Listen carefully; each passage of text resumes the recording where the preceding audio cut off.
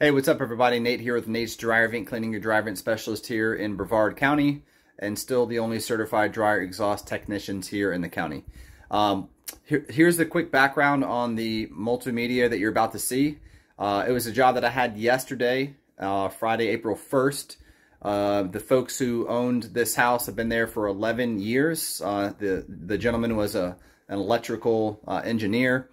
They had never had their dryer vent cleaned before. And the sensor or light on the Samsung dryer had been going off for at least a year, they told me. Well, when I arrived to their house, they had a 100% clog on the roof due to the type of vent hood that the roofers installed, which is a very common problem, unfortunately. And that's actually why, effective January 1st of last year, that vent hood doesn't meet code anymore. So anyways, I went inside. And what I want you to really pay attention to in the subsequent pictures, and I can't remember if there's any video involved, but what you're going to see is the dryer had a significant amount of lint in it, to include, as you're going to see, burnt lint. But the dryer vent itself, hardly anything was in there. And that's because all the lint that was all that exhaust that was trying to get out, it would hit the clog and then come back down. And instead of building up in the vent, it built up in the dryer at a more rapid rate than normal. Because when it's coming back to the dryer, I can only assume that it's hitting any least point of resistance, like cracks or whatever, to get inside of the dryer cabinet area.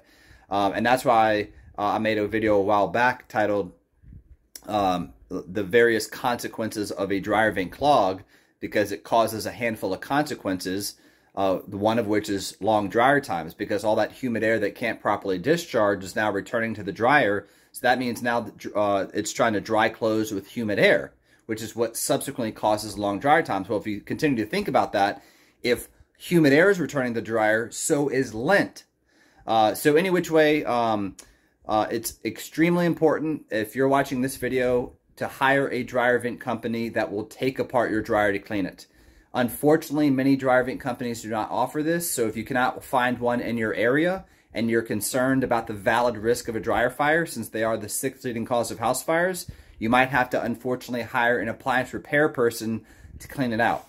Or you can check out my YouTube channel, and I've made a playlist of videos on how what we describe as minimally disassembled dryers.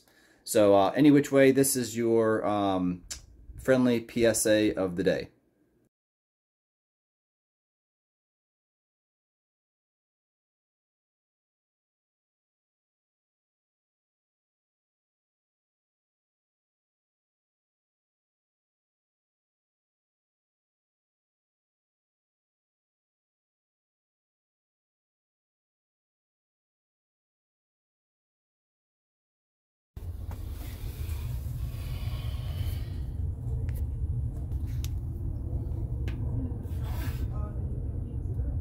I'm going to show you what came out of the dryer.